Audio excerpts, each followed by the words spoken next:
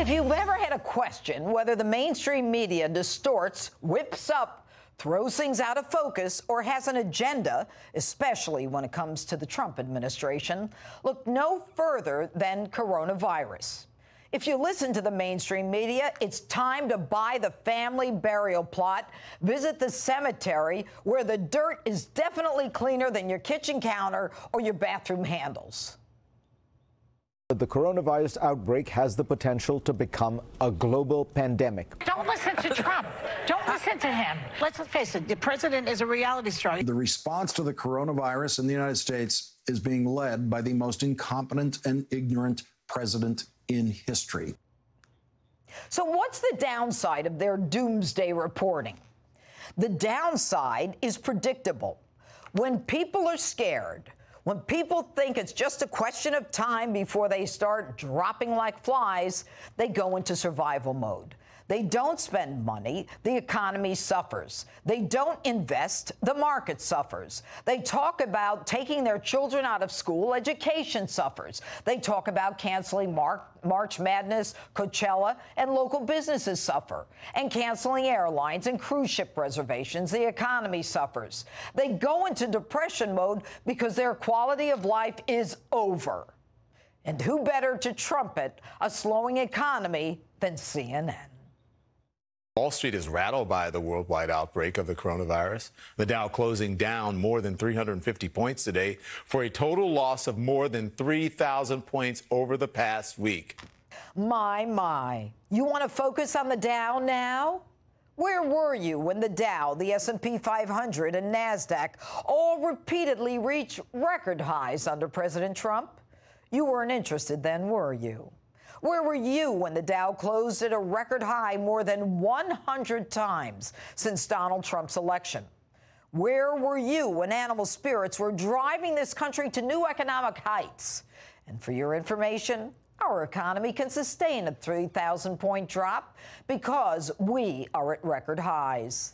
Job numbers just came out, and they're up beyond expectations. The stock market is up for the week. Long-term interest rates are plunging so people can refinance, and those who need subsidies are going to get them. And the media complains that there was a lackluster initial response by the Trump administration. Say what? Let's start with the fact that the U.S. has one of the best healthcare systems in the world. And on January 31st, the Trump administration restricted entry into this country from China in an effort to counter the spreading coronavirus outbreak.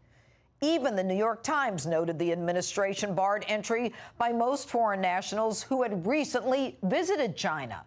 American travelers were under quarantine as the administration declared a rare public health emergency. The president did this knowing that it would send shocks through the stock market, that it would rattle industry between the world's two largest economies. He immediately put together the smartest, most sophisticated team of doctors, scientists, and healthcare professionals to deal with his declared coronavirus health emergency. And most important, he assigned to Vice President Mike Pence the job of organizing, monitoring a team to contain, mitigate, and treat the problem, working with states and local governments.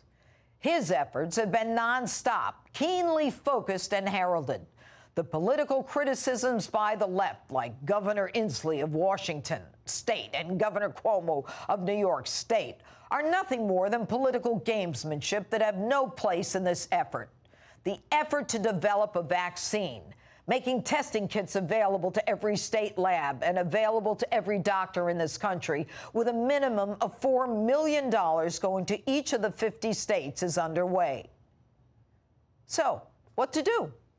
It's a virus, like the flu. It actually can be mistaken for the flu, a sore throat, a cough, a fever.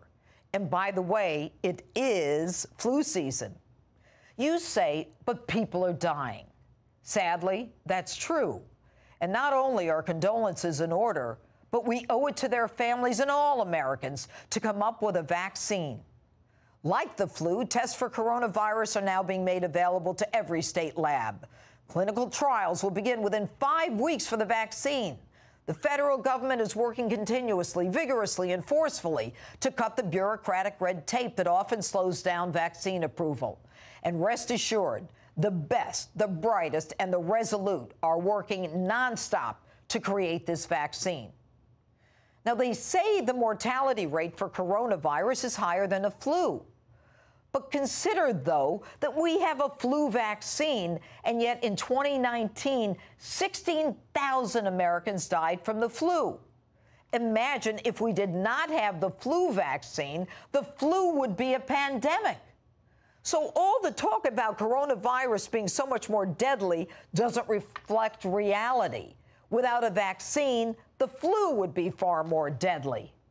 Now, what we do know is the mortality rate is much higher among elderly adults. According to reports, the risk of dying if infected with the coronavirus is higher the older you are, which might explain why they say children are not really affected by the virus. But in addition to age, as Dr. Anthony Fauci has said, the risk is greater if you, as an elderly person, have an underlying medical condition like diabetes, heart disease, asthma. It is certainly higher if you're a smoker, which might explain why China has such a high mortality rate. Some studies have estimated that as many as 50% of Chinese men are smokers. I'm sick of the virus, but not from the virus. People die. That's what happens in life. The BP oil spill was going to end the world and every other we've ever had. And they didn't. So what to do? Wash your hands. I know everyone thinks there's got to be more to this. The reason you wash your hands is to get the germs off. The reason why you need to get the germs off is because you can then transfer them to your eyes, your nose, your mouth, risking infection to your respiratory system.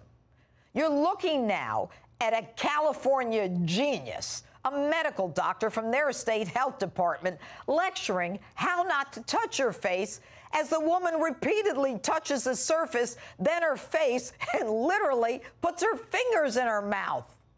Whatever you have to do, don't touch your face. And gloves won't matter because the virus can last for hours on them and surfaces. So whether you need to borrow your dog's shock collar or go out and buy a straitjacket, don't touch your face. Don't share drinking glasses, eating utensils. Clean all high-touch surfaces every day like counters and tabletops and doorknobs. And stay home if you feel sick. And as the Surgeon General said on Justice last week, you don't need a mask unless you're sick. And there's no need to go out and clean out the store shelves. As the weather warms, fewer and fewer people will get sick with the virus. Some of the meds need to be left for people who may need them.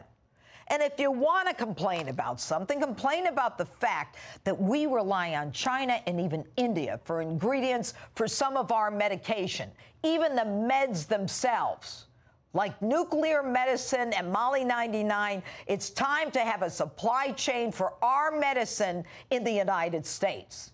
Time to make America first there. So, maybe Bill Maher has the right attitude. Stop panicking, fear-mongering, hiding under your bed, and freaking out. In fact, snap out of it. And wash your damn hands. Wash them and then wash them again. And that's my open. Let me know what you think on my Facebook and Twitter. #Judge Jeanine.